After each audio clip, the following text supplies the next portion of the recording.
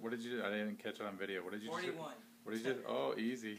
There's now 41 candles in here. So maybe we should just do. We can make a 4 and a 1. We could do that, or maybe we could just put 5 candles on it. Why? 4 plus 1 is 5. Ah. What do you think? Get some math. Nah, I was 241. We'll just spell out it now. Alright, so we're done with the decorators. Let's see, how did it end up? Probably the best cake that I've done. How much is in there? We should do 29 candles because she's 29. There's not 29. I'm sure there's 20 in there. No, there's 24.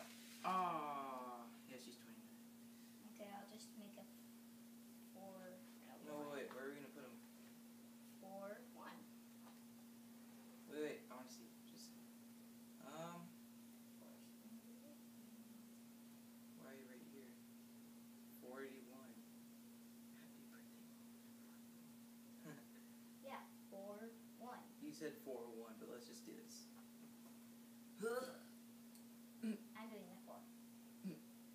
Well, so I just, that's all I get to do? Just stick 1 in? No, you can, no, you make 1. I'm not doing 4 and then 1.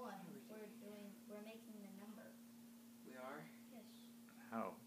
No, just put 4 in, and then I'll do 1.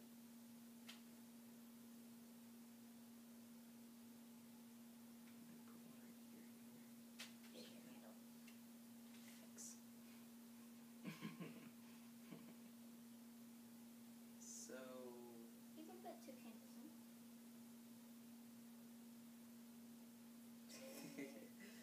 Put it in.